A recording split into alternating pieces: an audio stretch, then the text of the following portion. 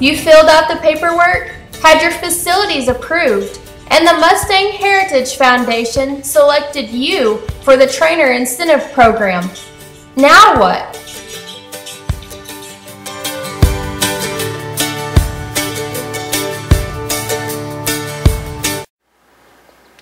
Once you've made an appointment with a BLM facility to have your horse picked up, you must haul him in an approved trailer. Wild horses need to be hauled in a stock type trailer with a full rear swing gate, a full top, and they must have sturdy walls and sturdy floors. The floor also needs to be covered with a non-skid type material. In this trailer we're using a 1-inch rubber mat. Also, it is required that you have a middle cut gate or swing gate.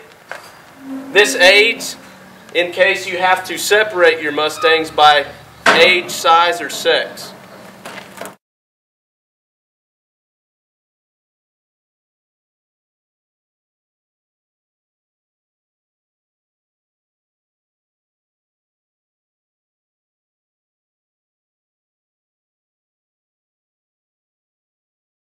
Alrighty, when you're ready to pick up your tip Mustang, you need to go back through and check your facilities one last time just to make sure that the fences are like they need to be and there's nothing sharp or protruding and that there's adequate feed and water ready for your Mustang.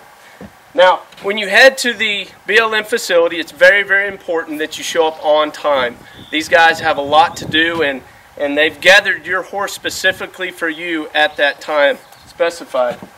When you get there, if you'd like, you can have a BLM attendee put a halter on your Mustang before loading him, which is what we're going to do now.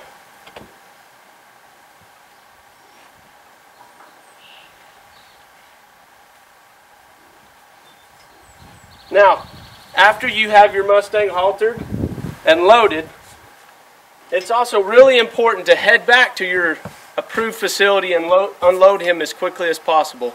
You know, head straight there and it's just safer for you and the horse.